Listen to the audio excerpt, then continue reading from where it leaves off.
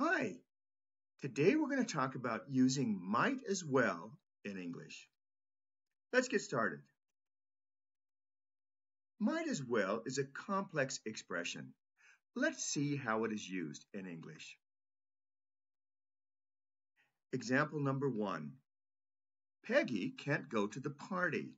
She might as well watch a movie at home. Example 2. I might as well walk to the store. I need the exercise anyway. Today we're going to talk about how to make the expression and then how to use it.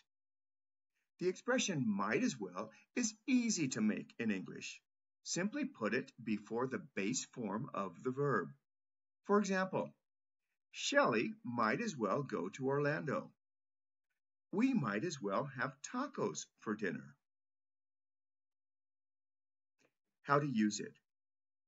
Generally, this means you are unable to do your first choice, so you need to settle for your second choice.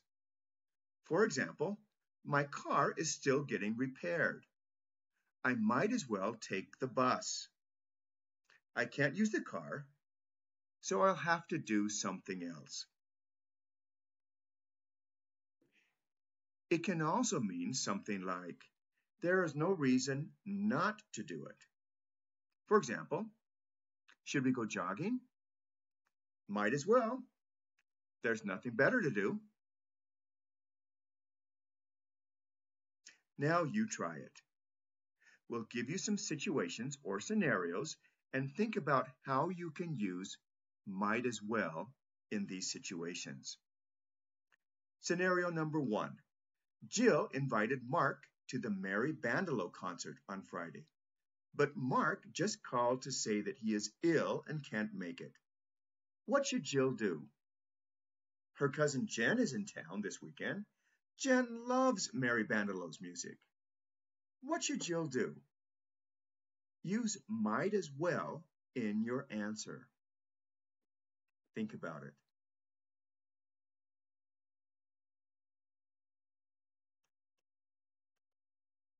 Here's some possible answers. Jill might as well invite Jen, since Mark can't make it. Jill might as well give the tickets to Jen. Can you think of other answers? Scenario 2. Bob is at the supermarket. He needs to buy some laundry detergent. He notices that the supermarket is out of Wish, his favorite brand. However, Townie detergent is on sale at half price. What do you recommend that Bob do? What should Bob do? Use might as well in your answer.